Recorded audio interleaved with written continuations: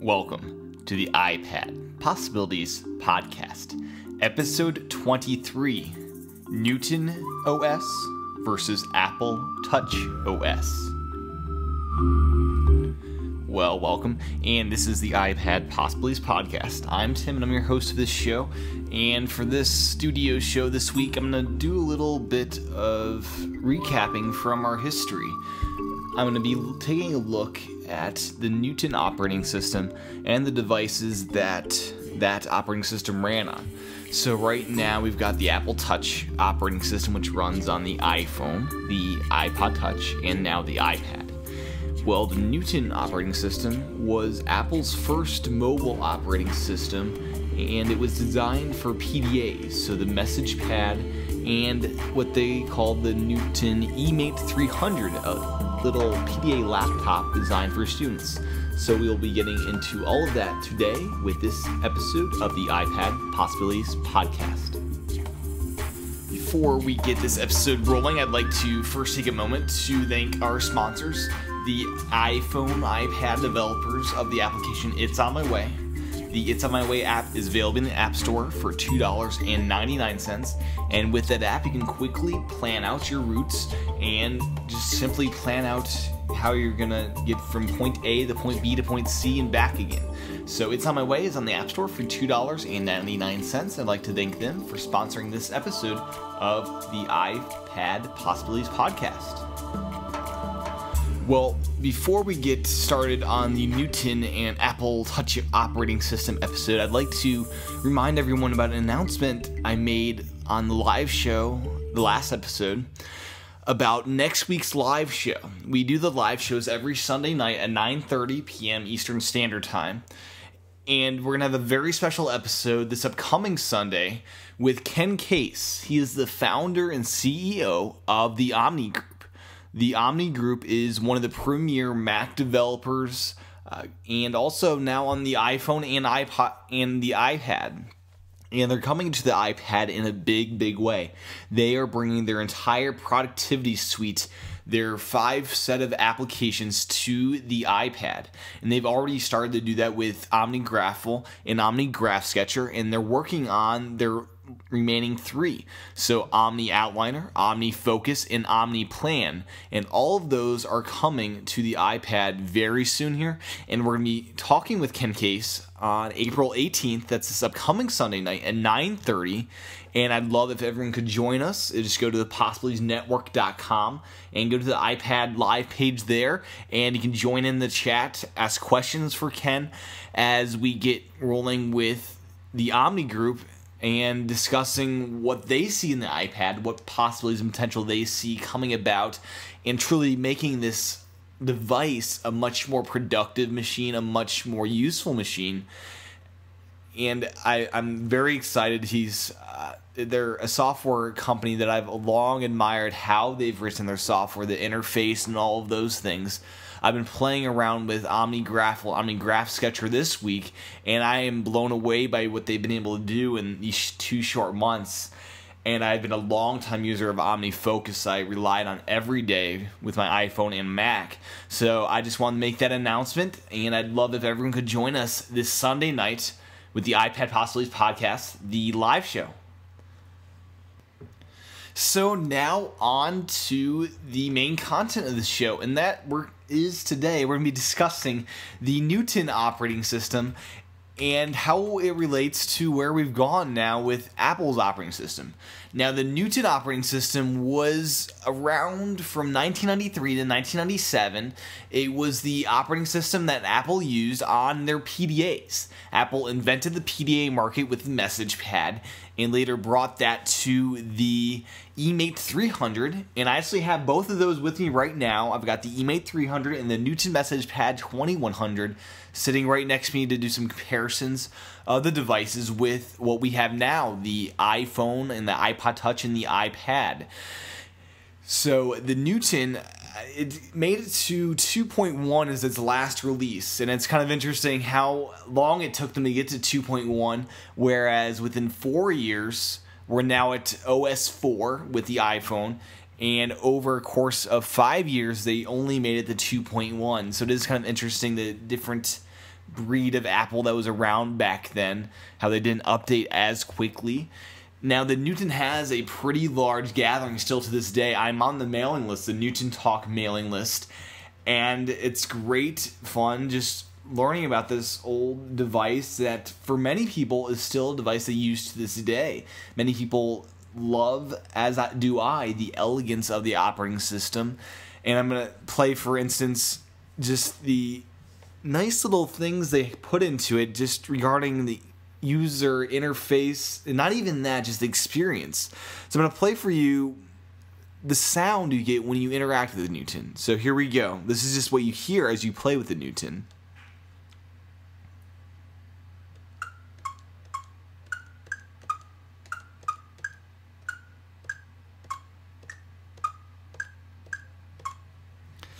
So as you can hear, the Newton, it's a melodic device. It's kind of interesting how they did this. They have the same, it seems like a pentatonic scale or something like that, that you actually hear as you interact throughout the entire feature set of the Newton operating system. And the part that I love the best about the Newton, and what made me get the Newton originally, I actually picked those up after during the winter, right before the iPad came out, December of 2009, I picked those up. And what really appealed to me was the handwriting recognition. Originally, it was not the best, but with this last version, 2.1, they've really nailed the handwriting recognition and made it really useful. It recognizes my handwriting really well and translates it, and it becomes this perfect little digital notebook that you can just take everywhere and start jotting down your notes, and it is a great little device to do simply that. Now, the Newton has many features that the iPad and the iPhone still don't have to this day. They've got some great abilities, such as you were able to print documents back then. You're actually able to print documents hooked up to a printer via, I think, a cable is how they did it. You're able to file documents away and access those from different applications, which is something we're still lacking today, which I think they'll fix pretty soon. You were able to rotate the screen just as you could with the iPad today. The iPhone can't do that, but the Newton certainly could. You could also do just their interface was what really drew me to it.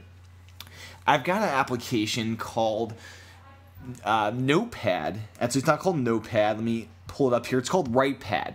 Now, I've got that on my iPad and my iPhone, and they try to mimic the handwriting recognition and what the Newton really did.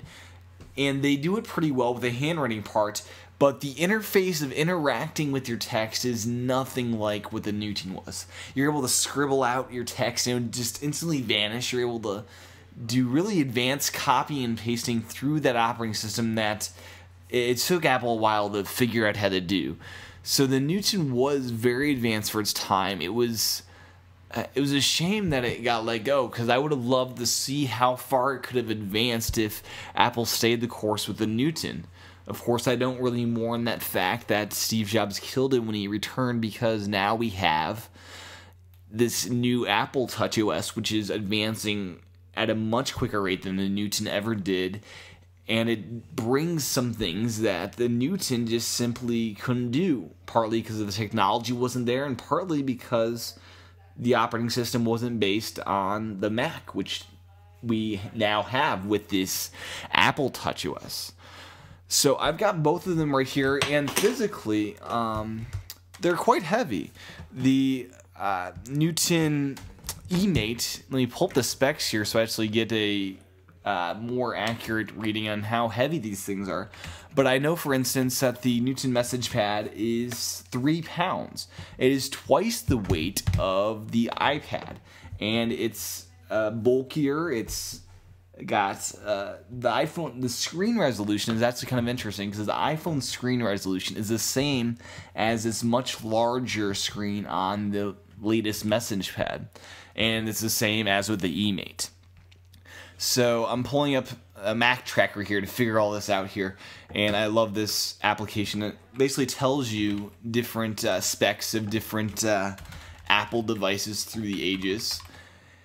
And let me pull up the Newton Message Pad 2100 to figure out the weight of the actual device.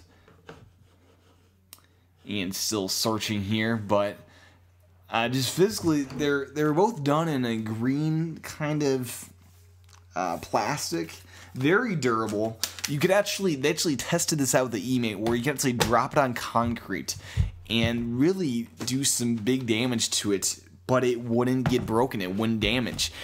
The eMate was built like a tank. It literally had a durability factor that nothing really matches to this day, and that's kind of interesting to me, that they were able to build this tank that really you couldn't break, you couldn't do anything bad with it. It was designed for children, actually, to be able to interact with it. So I did get the weight wrong. It is 1.4 pounds, the Newton Message Pad 2100, so it's kind of similar to the iPad.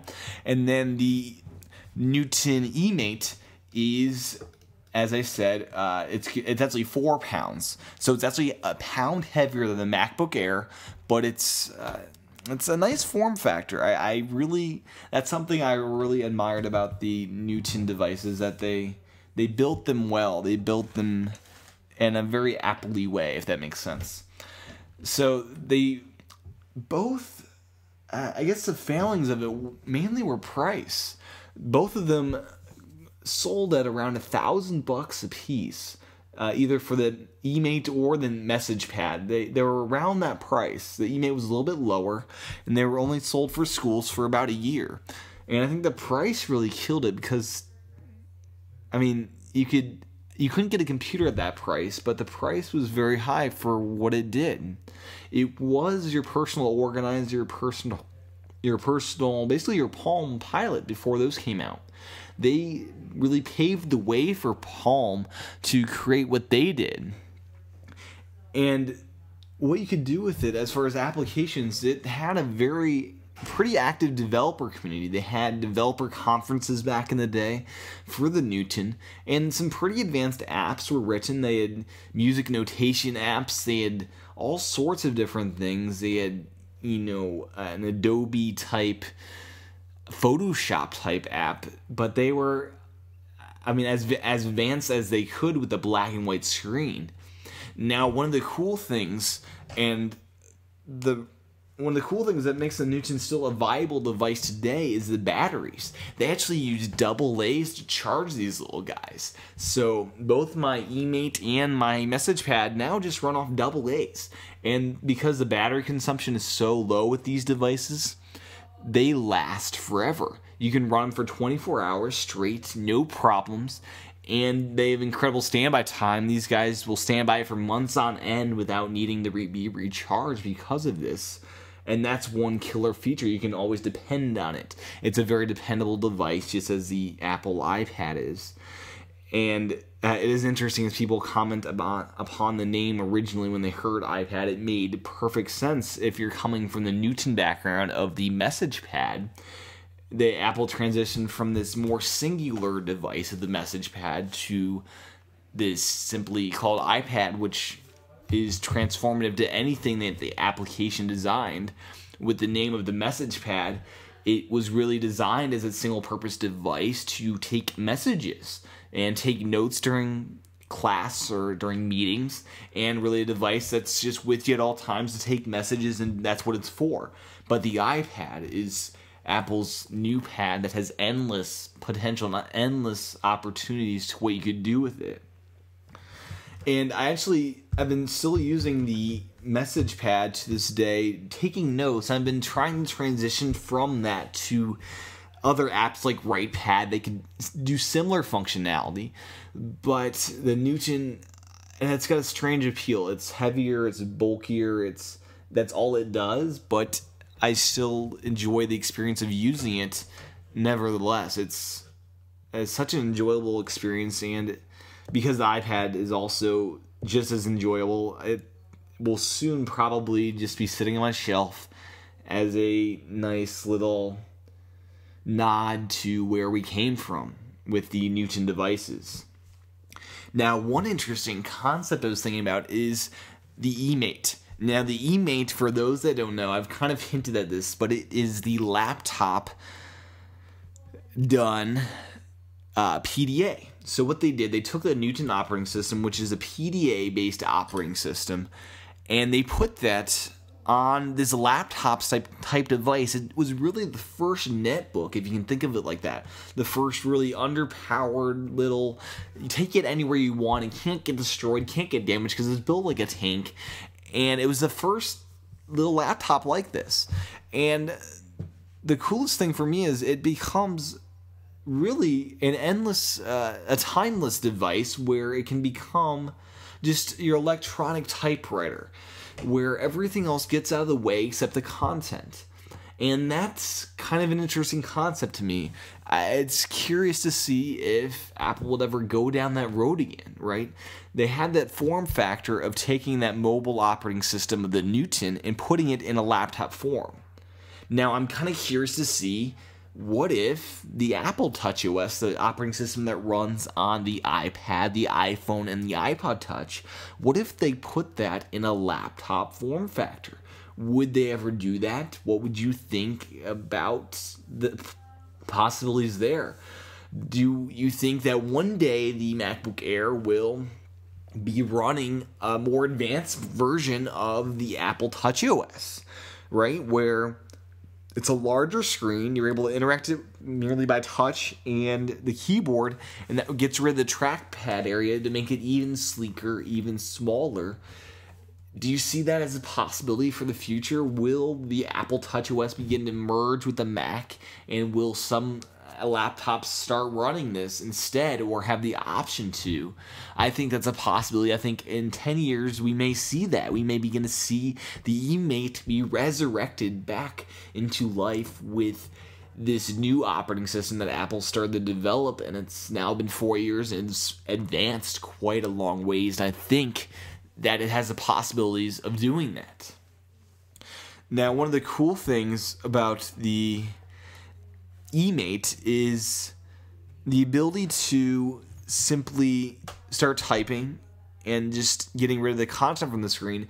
And I experienced the same sensation, the same experience on the iPad the other day as I was writing my paper in Pages. I had the Bluetooth keyboard hooked up to it, and that same experience of getting rid of everything except the content, except the experience of writing, disappeared as that application takes over the device. And it was interesting to see that happen, because I remember the first time I did that with the eMate, and it was a very personal experience, a very intimate experience, just typing and nothing else was there. You didn't have access to the internet, even though you could put Wi-Fi cards in there, but it was that intimate experience that you just don't get with most devices these days. And it's interesting how similar the experience is between the message pad and the eMate, because the message pad and the eMate and the iPad, it seems that experience, as the iPad's just a more advanced version of that Newton experience that we once had. It seems this would have been the natural progression Apple would have done if they had carried out the Newton operating system. Because the iPad experience it makes me feel like I'm working on a Newton, and just a much more advanced Newton, right? The experience of it, the sensation of using it. That's the biggest thing I try to let people be aware of when it's hard to describe the iPad in terms of specs, in terms of what you can do with it, and in terms like that, you can't really explain the iPad to people. You simply have to give them one to let them experience the experience of interacting with it, right? There's nothing like touching and interacting with the iPad, because it really is that blank slate that can and eventually will do everything that you need to do with a blank slate. It becomes whatever that application wants it to. And that's a true little revelation that most people don't have for a while, that this is a blank piece of glass, a 10-inch slate, a 10-inch pad that really can do anything.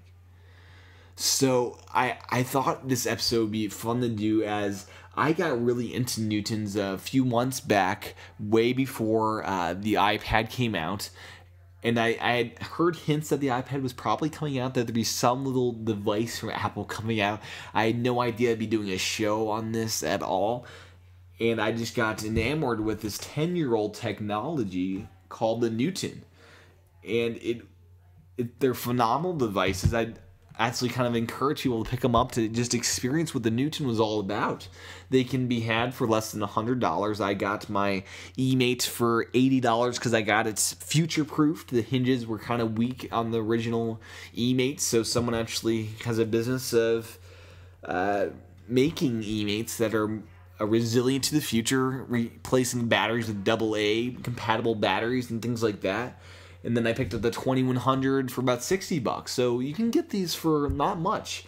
And I'll be actually kind of curious to see if the Einstein emulator makes its way to the iPad, because there is an emulator, and I'd love to see what they could do as far as creating that on the iPad, because I'd love to start using the text recognition of the Newton on the iPad.